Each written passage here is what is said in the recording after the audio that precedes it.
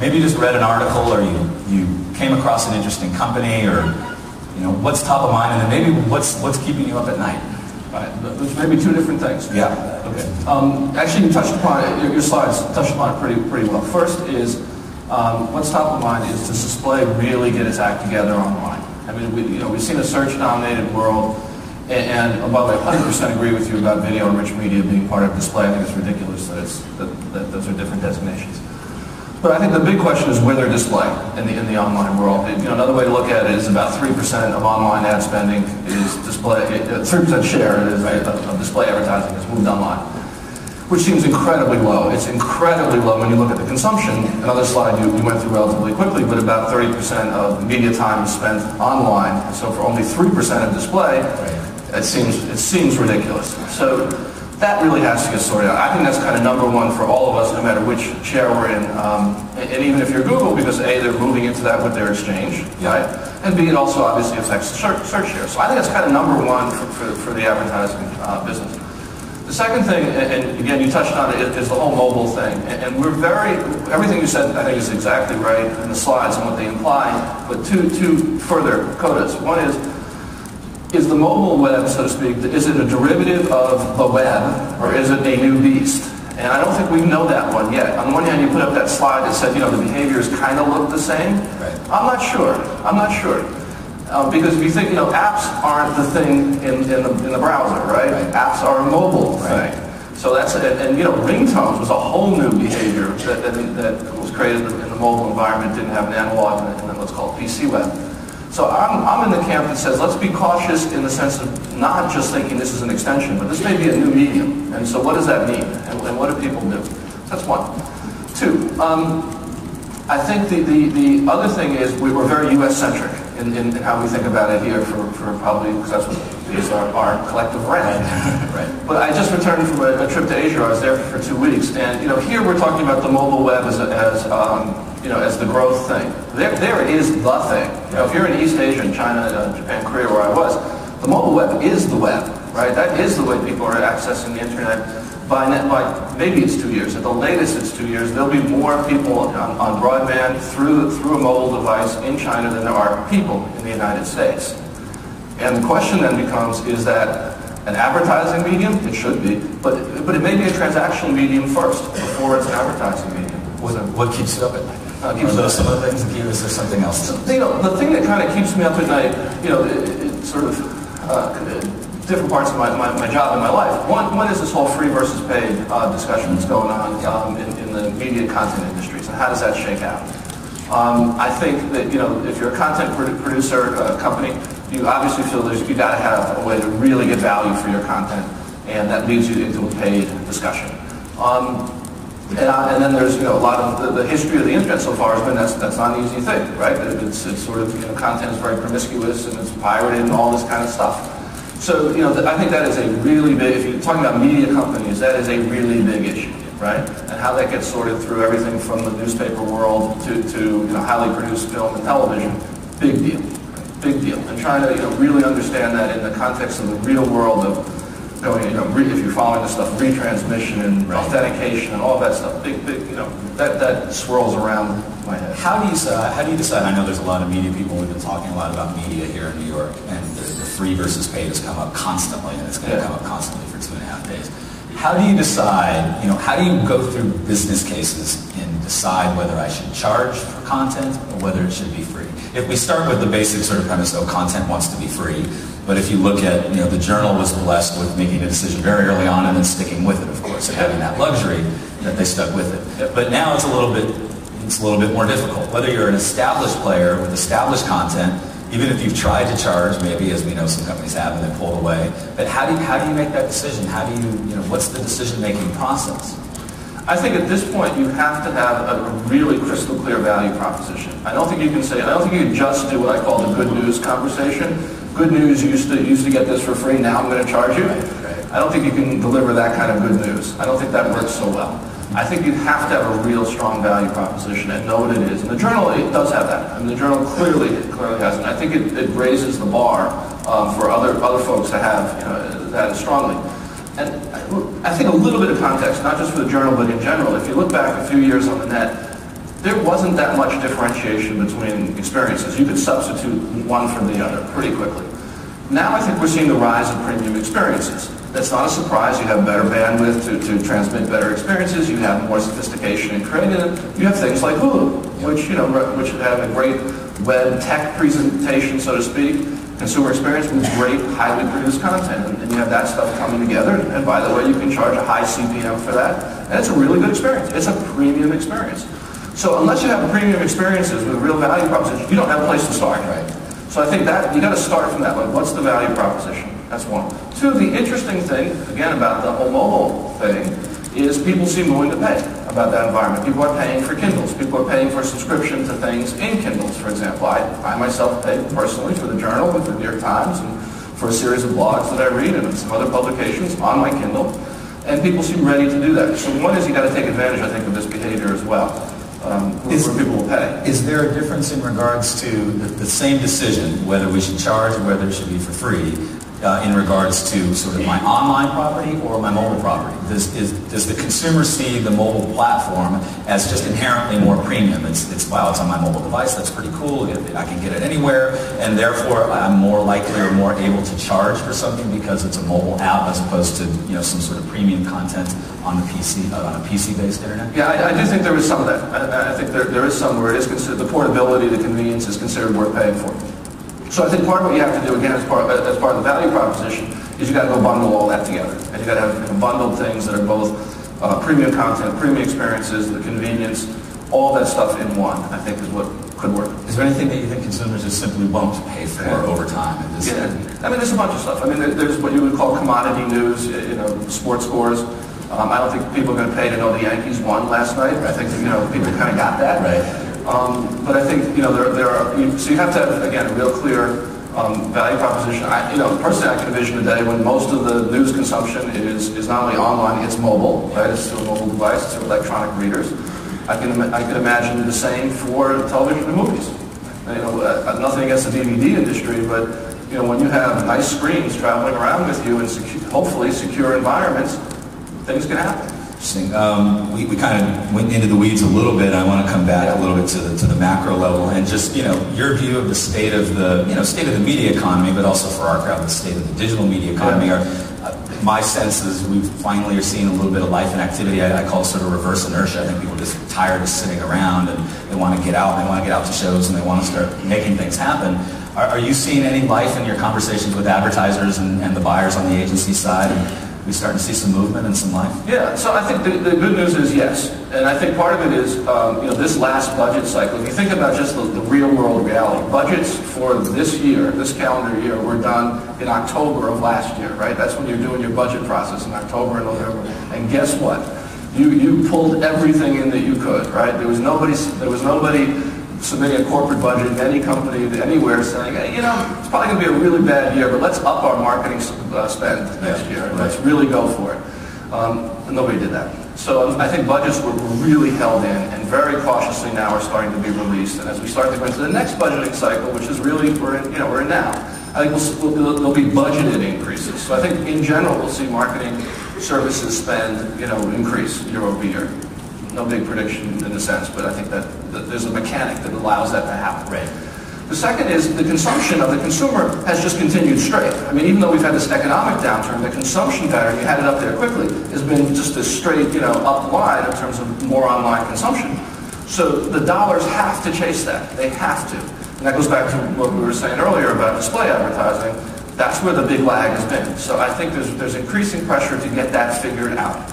And I think that's the big thing. I would hope that, calendar, 2010 and 2011 are really breakthrough years in that regard. In that battle, and I've fought for the digital dollar for 15 years and had those conversations, and a lot of people out here are trying to get the dollars as well. It seems to me like through the recession, and because digital's measurable and online's measurable and all these types of things, it's been a slightly easier argument for us, right? Oh, well, put your money here because ROI is important and measurability is important, efficiency is important. But if we're now come out of this, then it's sort of back to the battle against the traditional media dollars, which may start to grow again. So if anything, it seems like the battle might become a little more difficult again. So what's going to be the message moving forward? Is a sort of combination of efficiency, but video is going to give you the branding type of benefit and those things? What's the message moving forward? So let's get into it. It's sort of two levels. One is that you have both an increased marketing services spend overall, and you have share shift. So you should have two good drivers. You can take a little bit of share, and you can get there's an overall increase. So it should be a good year going into 2010 overall for online advertising. Doesn't mean it's like some years past. I think good year means double digits right now. It breaks into double digit growth. So I think that's one. Then the second is, particularly on display advertising, as we're talking about, how does that market shape up? And I think it bifurcates into a premium market, and then what I call a targeted market. And then there's a third, which is long tail. As you showed, that's still long tail. So let's leave that for the moment, because I think the money is in the premium and in what I call targeted inventory. So the premium market, that's really about integrated marketing programs, is more like a brand spend, is more sales force driven, and that has to just get more sophisticated. I think one of the things that has happened in the last few years is people have pulled back from that. I think we just look at the big players on the big sellers in particular on the net have pulled back from that and got to re-engage. Right. And hopefully we'll be one of them. But I mean, I think as an industry, the industry has to re-engage and go after those premium dollars. Hulu's done that, by the way, as an example. It does happen. Then you have the targeted, which is data driven, and can you basically apply a lot of the learning and understandings that came from search, which is how you can run data driven environments for advertisers, and can you take a huge amount of inventory that is targetable and make it more valuable? And I think that actually is going to be the next big dollar shift, and that's where it's going to go, into that. And we talk a lot about audiences and targeting by audience and audience networks that are out there. Now, several questions are related to sort of these audience networks that are being built both by the buy side and the sell side, right? So, talk to me a little bit in the audience about what's happening at the Fox Audience Network and what is a Fox Audience Network, and these media companies that are building sort of these vertical networks and these audience networks. What is it, and why is that going to be a valuable piece for you moving forward? What are buyers going to find intriguing about that, say versus other online inventory? Sure. So I love that. You did say that we had an announcement to make, which we just told you earlier today we were going to. So when I walk up the stage, we'll have a formal announcement. I'll work it in here. So sure. Use your conference to the best effect. But Fox Audience Network, in case you don't know, is I think really poised to be right in the center of this what I call targeted display advertising growth. And if we ask the audience, name the top 5 ad networks in the United States, I'll bet you people would get 4 of the 5, pretty likely Yahoo, Google, AOL, Microsoft, and wouldn't get 5 necessarily, which is FAN, the Fox Audience Network. So we've quietly really built that up over the last year, and it leveraged off MySpace. And MySpace, as you may know, has about 60-ish million users. Fox Audience Network has about 158. So not even half the people come from inside the house anymore. It started there, but now it's gone out. And it's really at the heart of what you're talking about, which is we believe that by adding audience insights to what would otherwise be not differentiated inventory, you make it more valuable. And so starting from the social networking environment where people tell you a lot about themselves, in what they call, if you're getting into the terms, unstructured data, right? Things you got to look at and say, what does this really mean about that person or that audience? And structure it. Once you structure it and make it useful, not only as a seller, you make it useful to a buyer. And what's great, and this is kind of the announcement today, is we have a partnership we're announcing with WPP. Sir Martin, who was here yesterday, who I understand talked a lot about audience insights. This is around that. We're going to be providing insight to WPP. They're going to be using our tools, which include real-time bidding. We have a great real-time bidding engine. And they're going to be providing further information and insight to us, which we're all going to put together. So we're trying to build, hopefully one of the great, robust insight tools for the buy side, as well as the sell side that we represent. Will this include third-party content that maybe not your Absolutely. That's absolutely. Most of it at this point comes from third parties.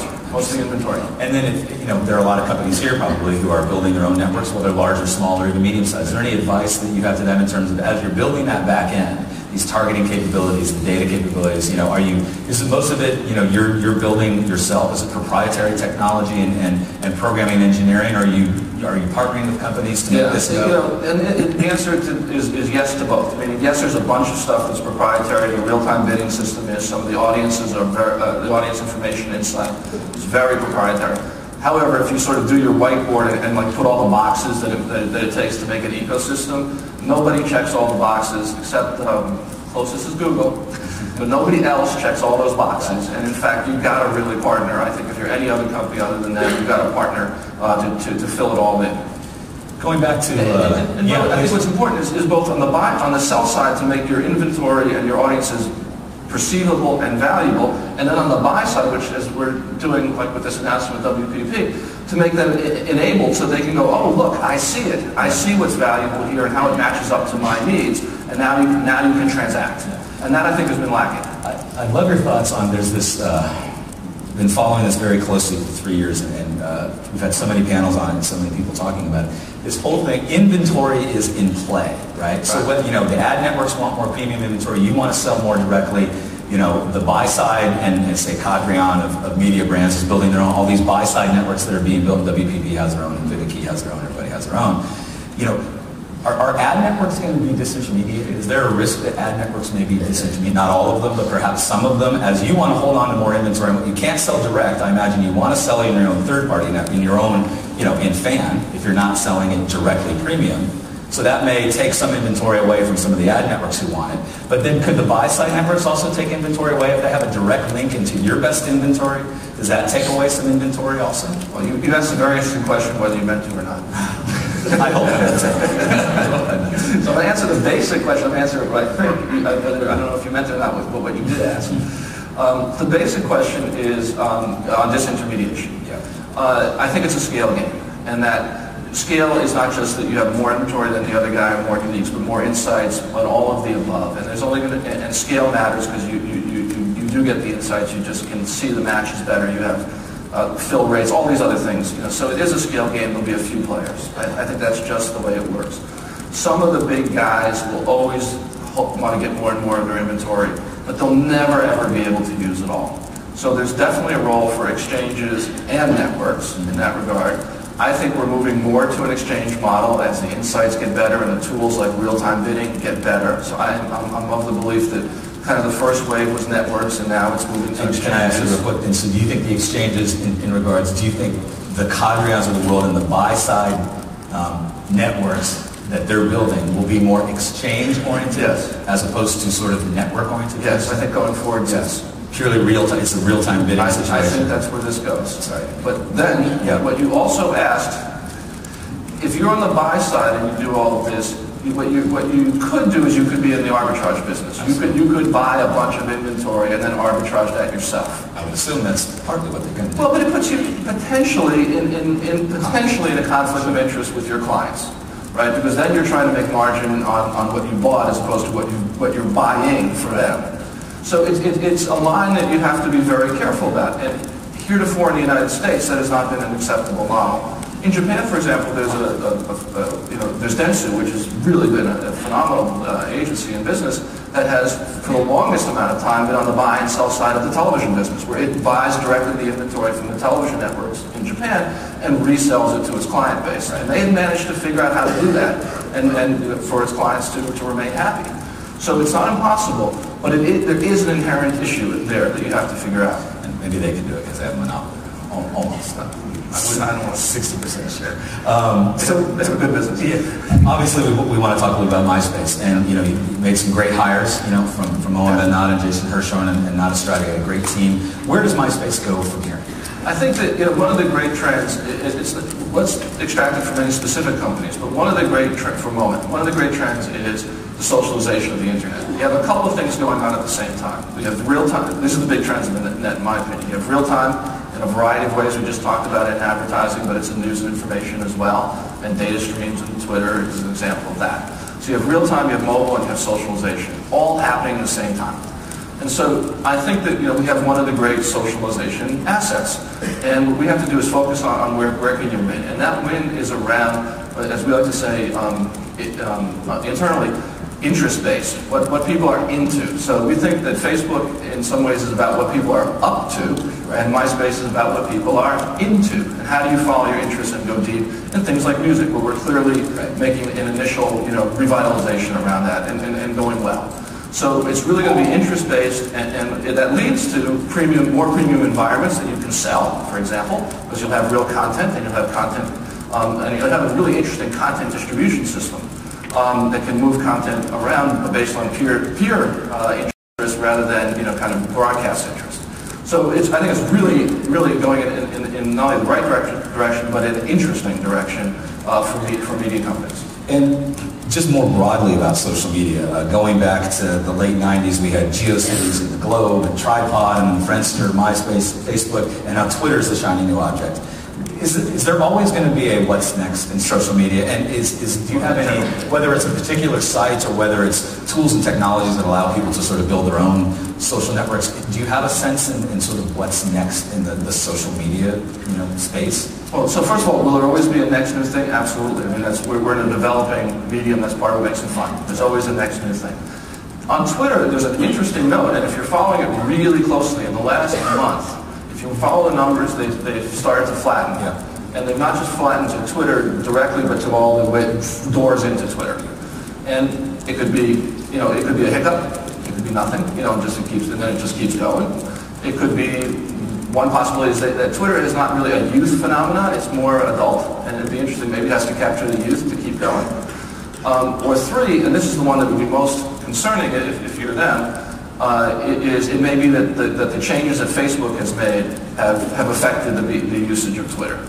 And that would be another credit to Facebook, because they've shown truly an ability to expand their borders and to adapt to a lot of things. If that's the case, it's a big deal both for Facebook and for Twitter in that regard.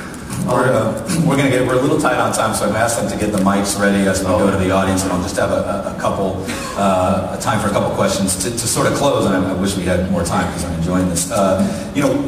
As you started your job at News Corp, and you've seen a lot in the U.S., and you obviously have tremendous experience in the United States. But I'm curious, as you've sort of gone around the world and looked at all these digital properties within the News Corp family, what have you found fascinating or interesting, or whether you think it's something that a trend will follow here, or maybe not? It could be something unique to a country or. First of all, it is one of the things I like about News Corp. It is unquestionably the most global of the American-based media companies. I mean, there's no question about that.